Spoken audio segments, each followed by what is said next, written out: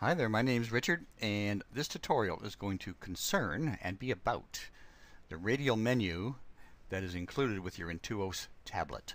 Now, there are two styles of tablets that Wacom makes. Well, there's more than two, but the two you see most often are the Intuos and the Intuos Pros. The Intuos are the consumer products, and there's three of them. There's the Intuos Small Pen and Touch, there's the Intuos Medium Pen and Touch, then there's the lower end one, the Intuos Pen. Now the difference between the three is that the pen is just kind of a starter product. It doesn't have this little knob on top which is an eraser, so you've got to use the eraser tool from the options bar, from the toolbar in any program. And it doesn't have the touch feature on it. I'm using the Intuos Small Pen and Touch to do this tutorial, and you see that's my finger moving the cursor around. Kind of cool, huh? But I won't do that because it becomes distracting for some people. Okay, so you get the radial menu with this. And it's an awesome radial menu. Let me show you what the radial menu is. There we go. That is the radial menu. The radial menu is, it provides a bunch of keyboard shortcuts in this pie. And there's 8 slices in the pie, and you can have any 8 keyboard shortcuts you want on there. The keyboard shortcuts can be on your desktop, they can be on any program. Most of the time they're aiming them at the digital editing programs, digital drawing, digital painting programs like Photoshop or Painter or ArtRage or something like that, or Elements, PaintShop Pro. You can get a lot with those ones, but you can use it on the desktop as well, and you can use it on any other program. So let me show you something here. I'll show you what I mean by that. I've got a program here called Xmind. It's a mind mapping program, and I was kind of doing this to map out this tutorial. What am I going to do with it? And if I go, okay, I've got a new title here, and I shouldn't have that title there. Whoops, what did I do? Okay, move it across here. It's not doing anything, it's not needed. Now I've created a radial menu for this program, and if I just put my cursor somewhere here, press the top button on my pen, and I can go to here and I can delete that. Whoops, I should have had it activated. There we go. Now if I do it, it'll go away. There we go. That's how convenient this thing is. So when I'm working on this program, I just hit this and I can do things like make a new topic, enter a title, a subtopic, delete, undo, select brothers, children, export. If I want to export this, I just click it and it gives me all these options that I can, the way I can export the thing. So it's really convenient, it's really handy to have that in any program. So that's kind of neat. Now I said desktop. Now here's my desktop. Isn't that pretty? Okay, so what if I want to do? What if I want to open OneNote? I've got this program to do all these things. I can drag and naturally speaking and open off a spreadsheet, Adobe Photoshop Elements 11 or OneNote. So I'm going to just tap OneNote and it's going to open OneNote for me. And that makes it convenient too, because I don't have to go flying over to the start menu or go to the taskbar and find it, click it. It's just going to come up. And it makes it really quick. So there we go, that's OneNote. Now we're going to get rid of that, and now we're going to go into making how to program the thing, how to set it up. And I am going to bring up Photoshop. I've done a whole bunch of them already, and I'll show you what that means. Photoshop is here, and it's probably the granddaddy of all digital editing programs. Now it's got now this is my Wacom tablet properties as it pertains to all these different things. Now this is all others. That's what I did for the desktop. And this is what I have there. Copy, cut, paste, undo, OneNote, Elements. Okay. Photoshop is just the default. There's nothing there. Photoshop Elements, it's got all its things, all its shortcuts here. Corel PaintShop Pro, it's there. And click on this. I can add Xmind. That's the one that mind mapping program. This is all of it. And if I wanted to add another program, I just click here. Yeah, and what did I go? Photoshop, Skype. I could just do it Skype if I wanted to. Okay. And now Skype, and if I can use I can make radial menu for Skype, which is kind of neat. Okay, so let's go back. We're going to work with Photoshop. Okay, Photoshop. Now what I want to do is set this to the default, and all these other things to the default. Make sure they're all set to the default. And now we're going to program it. So let's get going with this. Now the way for me to set it up is to have one of the express keys as my way to launch the radial menu. And I can put it on the tablet or I can put it on the pen. I find for me it's better to have it on the pen. So I change this top right click on my pen to Radial Menu. Now I go to the tablet and I'm going to take this one because I never use this top left key. I'm going to make that into a click, a right click. Okay, so I've got my right click covered and I've got my Radial Menu covered. So I'm all ready to go here. Now, Radial Menu. This is the default, and it's okay, it'll work, but I want to make it mine. So what I'm going to do is I'm going to change this top one here, and I'm going to make that into a open and run. What that means is that I can run a program from here. All I have to do is just click on that thing, but I have to find the program first. So I'm going to browse. And I'm going to add Adobe Bridge into this. Local disk, program files x86. Let's see, where's Adobe? There's Adobe right there. There's Adobe Bridge. Click on that. There is the shortcut, the application. Double tap on that. It's called Bridge. Comes up here. There it is. Let's see if this works. Let's see if all this theory really works. So I'm going to access my Radial Menu. There's Bridge, tap on that, and up comes Bridge. There we go. That's nice and easy, isn't it? Okay, so let's get busy with this. Now that you've seen how cool this is, it's time to really get down with it. So I'm going to change this one. And I've got a list here that I want to follow. And my list is, the first one is to be step backwards, because I make a lot of mistakes. So I'm going to make this a keystroke. This is the keystroke defining box. And I can't go here and delete that because it doesn't work, because it thinks that the delete is part of it. So you have to do clear. And now the delete, the step backwards is shift, no, it's Alt Control Z, whatever country you're in. And we're going to call it step backwards. There we go, and you get to hear all those key clickings. Okay. So let's try this one out.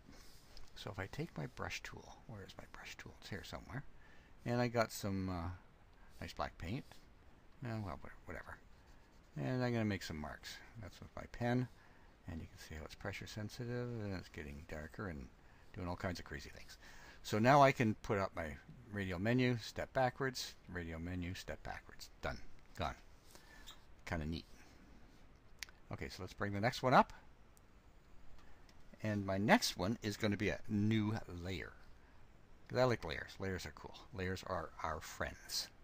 As they say, keystroke. It's going to be clear. That is Shift Control N. And that is new layer. New layer. Okay. Now we'll try that one. I guess it's always good to try them all. Yeah, there it is. And there it is down here. And if I don't like it, I can do this and I can step backwards and get rid of it. So how easy is that? Okay, next one is going to be the default colors. Now that's, if you do a lot of photoshopping, especially if you're doing some of the dodging and burning with soft light layer and stuff, it's nice to have quick access to the default colors. Default colors are black and white. Keystroke there, clear, D, default. Okay, there we go. Default colors. And because it's nice to swap them back and forth, I'm going to change that also. And clear it. And the X key swaps the foreground and the background colors. And we're going to put swap foreground, background. Be nice if this was a quiet keyboard. There. Okay. So there we go. So we've got bridge, step backwards, new layer, default colors, swept foreground, background. Let's see how things work. Okay, so now I've got my brush tool, and there. And if I hit the X key, now I've got the white, and if I change that to bright red, and make my brush a titch bigger, Well, I mean bigger. Yeah, let's make it bigger, not smaller. There we go. Okay, now I'm going to get my thing and we're going to step backwards, step backwards, step backwards. Done. So that's kind of neat as well. Okay, now let's go back here and try a couple more things. After this, I've got bridge, I got my default colors, new layer. Okay, you can add in here some adjustment layers, and I think that is really neat. But adjustment layers do not come with keyboard shortcuts. You've got to create your own. So I've created some. I've created one for curves. I've created one for gradient map because I love black and white, and I've created one for levels. And that is all explained on the website, on the page. So I don't think you really need to know how to do that now. If you want to make your adjustment layers have keyboard shortcuts, you can do that. But I'll show you how I've done that, or what it'll do with that. So I'm going to change this. I don't want capture window. I want it to be another keystroke. Clear it. Now, my keyboard shortcut for that is Control F1. And that is going to be curves adjustment.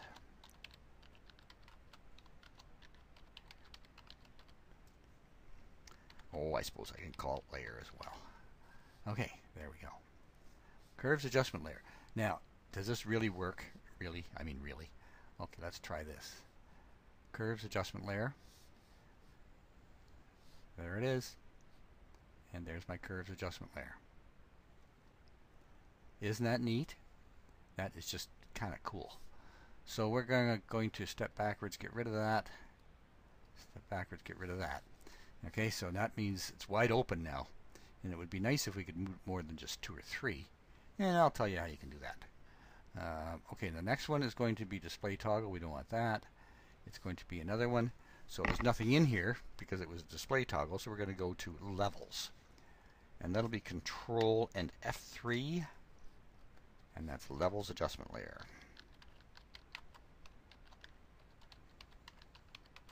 And there we go. Okay. And we'll put in the last one, just because, you know, I don't want you to go to sleep on this. Keyboard. And we're going to make the last one a gradient map, so it's going to be Control F2. And then we'll test them all. Okay, there's gradient map. Okay, so let's get out of here. Now, well, first we'll try the gradient map. Gradient map. Yep. Okay, that's not the one we want, mind you. We want that. Okay. That's kind of neat, huh? And we can get rid of that one. Step backwards. Step backwards. Now we're going to go and do another one. We'll do a levels adjustment layer. Yep. And here's our levels, and we can fiddle around with this. Move the midpoint slider a bit, and there we go. So that is how you use and how you program the radial menu. Now with the Intuos products, you have 8 pie slices you can program. If you've got an Intuos Pro, all of those 8s can have a sub menu under them, so you can have about at least 64. So if you don't know if you're going to get the Intuos or the Intuos Pro, probably, and you do a lot of shortcuts, probably the Intuos Pro is the way to go, because you get far more you can do in the radial menu. So give it a try. This is really amazing, and once you get onto it, once you get working with it, you're going to love it, because it really is quick, it's convenient, and it's very, very fast. Okay, so I hope you've enjoyed this. I hope you found it useful, and if you got any questions, any comments, certainly give me a shout on through the contact sheet on my website, or just get back to me on this video. There's also going to be a link at the top here that will take you directly to the radial menu page, so you can check these things out and learn how to make the keyboard shortcuts for the Photoshop adjustment layers. Okay, so thanks for watching. I do appreciate your time. You have a good day. Bye.